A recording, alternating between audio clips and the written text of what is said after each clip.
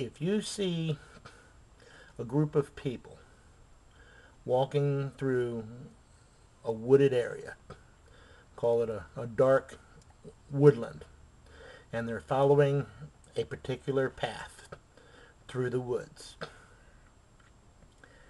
and you know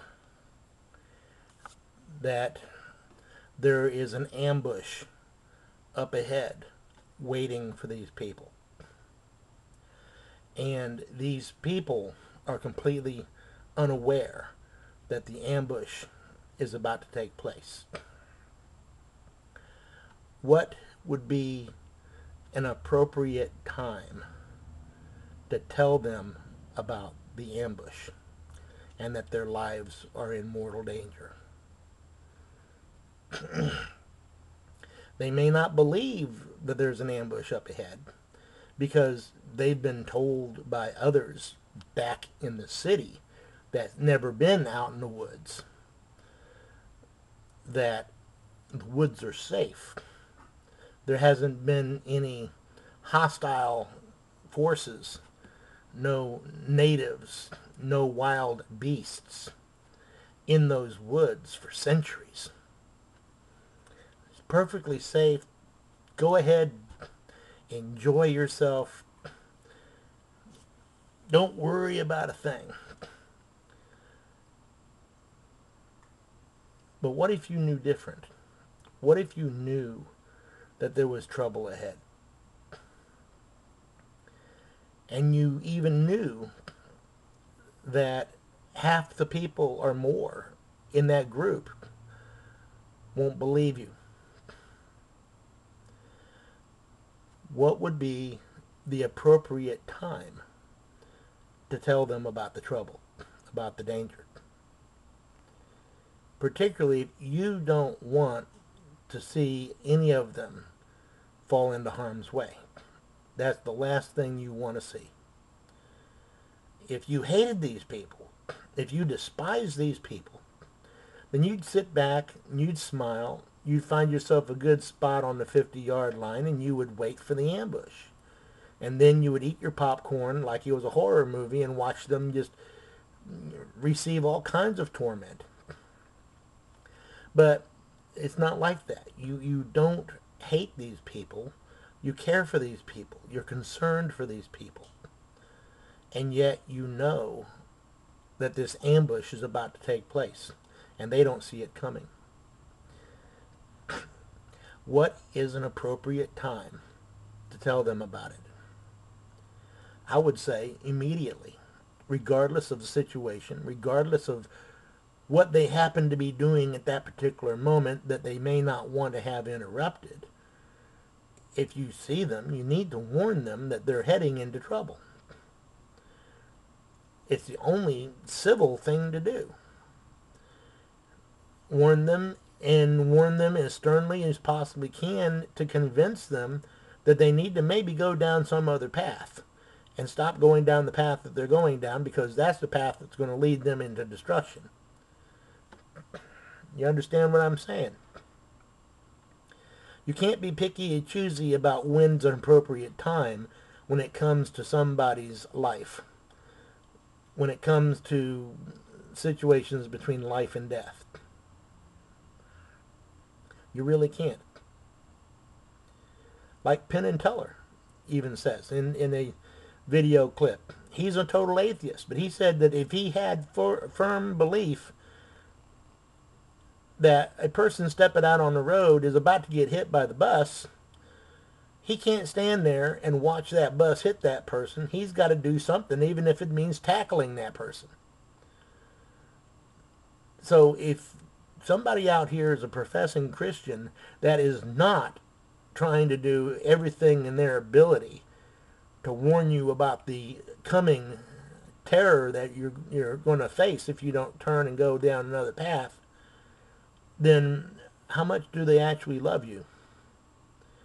How much do they care about you? How much are they concerned about you that they would not give you that kind of a warning unless they don't believe it themselves? You see, there's this little thing that is coming down the road, and it was said to occur at the end of this age.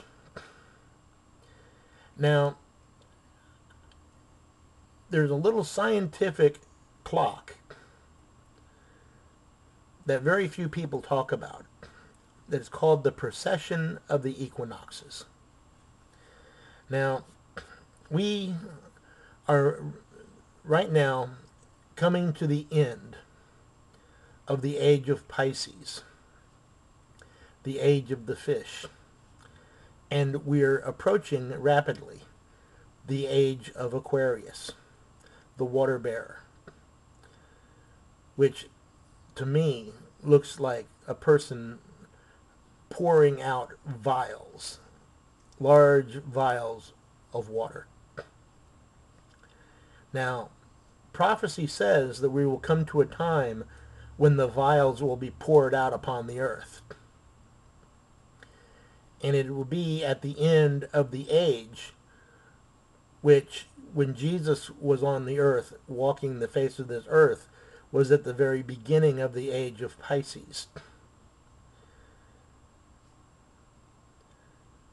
The fish was a very strong sign in early Christianity. So the age of Christianity, as it is on this earth, on this dispensation, is coming to a close. We are coming to the end of this age. And at the end of this age, it was prophesied that God would not be found, that God would hide his face from the wicked, that God would not hear the prayers of the wicked, that God would provide armor for the Christians, and he would tell them to stand, not to advance, not to attack, not even to retreat. Told them to stand. Take that armor and stand. Smile with your blessings as your enemies attack you and assault you and verbally abuse you. Because all you're doing is being bait. You're drawing out the enemy. And when the enemy persecutes you and verbally abuses you and mocks you and ridicules you, they are exposing themselves. And this God of ours, as loving as he is also severe. He has cleared the earth all but 4 people in the past. He has destroyed entire cities. He's destroyed entire civilizations. What makes you think that he won't come back and destroy us once again? The Christians have Christ, the body and blood of the Lamb, our Passover. We will be passed over. But it is said that the desolation of the wicked is coming. And as a whirlwind passes through, the wicked will be no more. One will be taken, one will be left. 2 men in the field. 2 men will be at home in bed. One will be taken, one will be left. Some Christians call it the rapture. But what they don't understand is that the righteous will never be removed. But the wicked will be plucked up, pulled out by the roots, and tossed into the fire. You don't see it coming. You're not supposed to see it coming. But if you had any wisdom at all, you would turn from your wickedness.